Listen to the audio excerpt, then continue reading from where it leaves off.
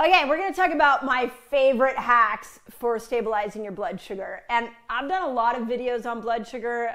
Everything I taught you all in Fast Like a Girl was really about improving this metabolic switch, specifically for women, although there were a lot of great hacks in there for men as well. And so on this video, I just want to dive into some really easy hacks. It's interesting to me that we sort of live in this moment in history where everybody is having a metabolic challenge. And yet when you look at what brings you back into metabolic balance, it's actually fairly simple. So I've been asking myself a lot of what is contributing to the metabolic mess that we're in? And of course it's quality of food. And I've talked about this here on this channel a lot about how the chemicals that are being poured into food are absolutely creating us an obese society. Specifically chemicals that are known as obesogens that are actually reprogram stem cells. The chemical, when you are exposed to it over and over again, will reprogram your stem cells to make fat cells. So this is part of why we have this huge obesity crisis going on in our world. And yet we have a food system that profits from us eating these toxic addictive foods. So with that in mind, we got to come over here and go, okay, what can I do to bring metabolic balance back to myself? And that's where these 3 hacks really come in handy. And I really want to make it as simple as possible for you.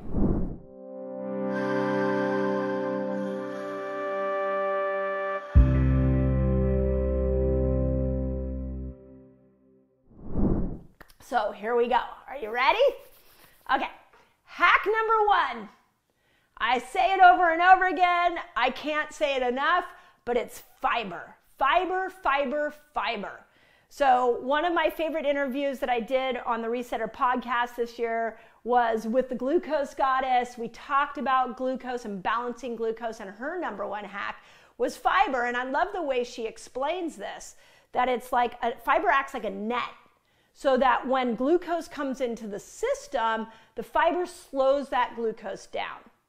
Now, if that glucose is slowed down, the spike of glucose is slowed down, that means the pancreas doesn't have to work as hard to make the hormone insulin. So then, A, you don't burn your pancreas out, and B, you don't flood the system with insulin and become insulin resistant. So when we put fiber into the equation before the meal, this is really the important part.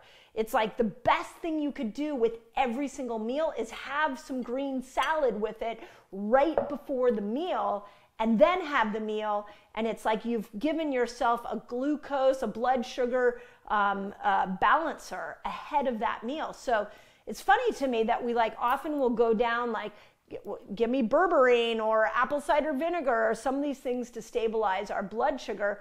All great hacks. But how about we start with just having a salad with every meal? I saw a really interesting post on one of my socials about a month ago where a man committed to just eating a salad with every meal, and every meal he had for 30 days, and he lost 10 pounds, 10, 15 pounds just doing that. That's the power of fiber. So, and it's easy. This is a mix that I got at my local store, and it's just really easy just to throw it in a salad. Sometimes I'll put just some olive oil and lemon on it, but it's one of those go-tos that should be incredible. Now, I want to talk about different sources of fiber, because if you're I hate salads, there's some other things that you can lead into that are fiber-filled. So green vegetables, low-sugared fruits. So be sure you go and watch the video I did on the fruits that help you burn fat. Nuts, lentils, beans, chickpeas, oats. Just make sure it's not highly processed oats. You don't want quick oats. Sweet potatoes. Tell me if you watched the cooking show I did with Leanne Rimes, where we showed 2 of her favorite sweet potato recipes. So if you're looking for creative ways to make sweet potatoes, you can go back and watch that. And squash. Squash, my favorite is butternut squash. Put it in the notes if you love butternut squash as well. But what we really need to start to think about when we eat is we so often lead with our taste buds, but it's the microbiome that is going to control your blood sugar levels. So if we keep the microbiome in this conversation in our head as to what do I want to eat for dinner tonight, instead of asking what your taste buds want, how about we also look at what our microbiome might want? So fiber-filled foods are not just making it easier for the glucose and insulin response, but they're also helping support the bacteria that break down estrogen.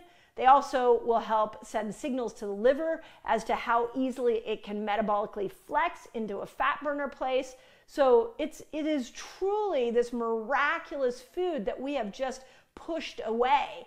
And when we look at the highly processed foods that are killing everybody right now, they are devoid of fiber. So make sure you understand fiber, you're bringing fiber back into your meals, and that you're eating it whether you want to or not. Some people don't crave a salad. Well, you eat it anyways. It's that powerful. Okay, number 2. And I've been talking about this one. A lot of people have been talking about this one, and it's lifting weights. Ooh, this one's heavy. So here's what's interesting about lifting weights is that the more muscle you have, the more insulin receptor sites you have. And I'm going to put all of this together in a picture for you, so hang in here with me. So building muscle absolutely makes it so that you are able to take care of the glucose from your food, and you're able to get that into the cells so they can use them for energy and not stored as fat. Now, what's interesting about when I went to go research for this video, there was some interesting things I found about when you should be lifting muscle or lifting weights. And so here's a couple of things that I found. So first, a 2019 study found that working out in the afternoon stabilizes blood sugar more than working out in the morning.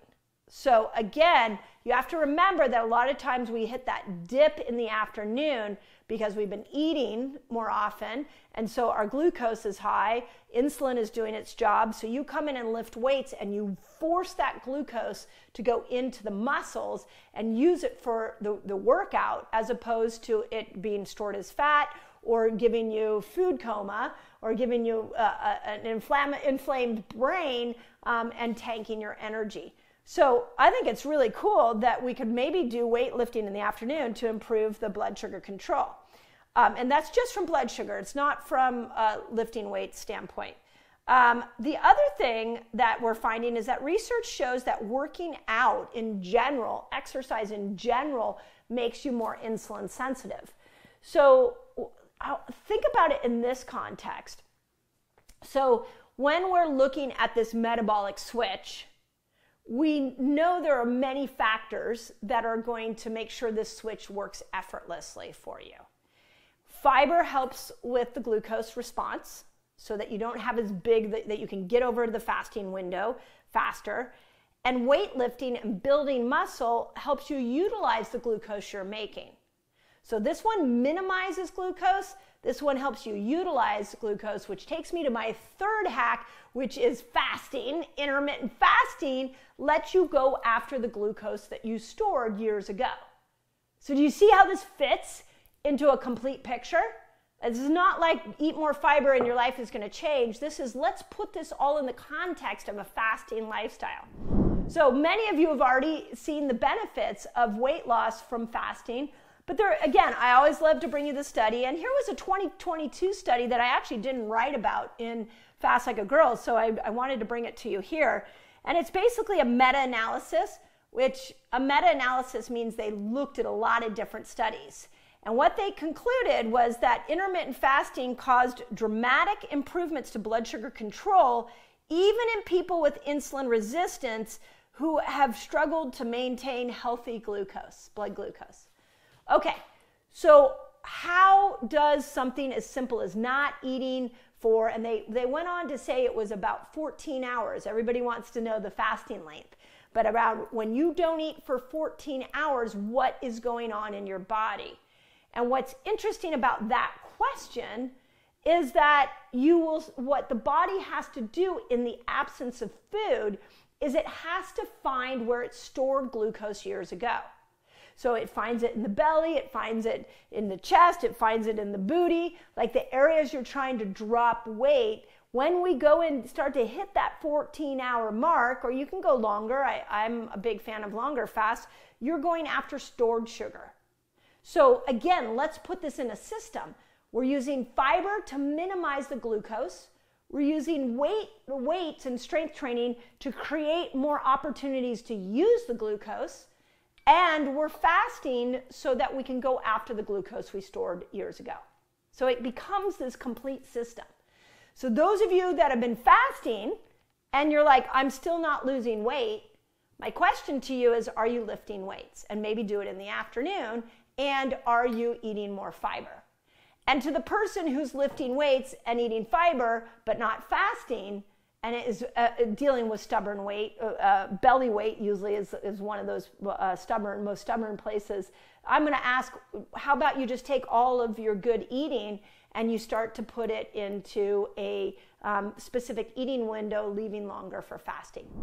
Okay, I got to interrupt this video because I have a free guide for you so you can master fasting. It's called A Beginner's Guide to a Fasting Lifestyle, and all you've got to do is click here and you can jump right in. So I'm just going to bring up something really interesting that I'm seeing on socials, and some of you may be seeing this, is that fasting has gotten so much momentum, so many people are losing weight with it, that anything that becomes trendy all of a sudden starts getting the haters or people that say, oh, it didn't work for me, and they start to tell you the way that worked for them, and they start to sell you their product and want you down their path.